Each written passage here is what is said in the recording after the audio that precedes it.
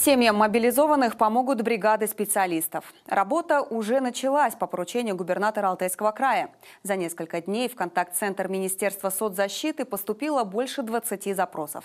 На все отреагировали, заявила Наталья Оськина, министр социальной защиты края, на оперативном совещании в правительстве региона.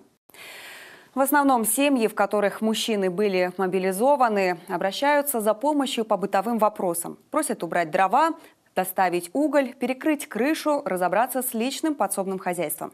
Чтобы грамотно выстроить работу, Минсоцзащиты выстроила взаимодействие с военкоматами и муниципалитетами. К нам подключились депутаты от «Единой России». Вместе с тем принято решение, что мы включим депутатов всех фракций в эту работу. К нам подключился штаб, мы вместе, мы тоже сориентировали, мы проинвентаризировали для выполнения именно таких физических работ наши советы отцов, там, где у нас сформированы отряды на местах. Поэтому я думаю, что хватит у нас сил и ресурсов отработать с каждой семьей.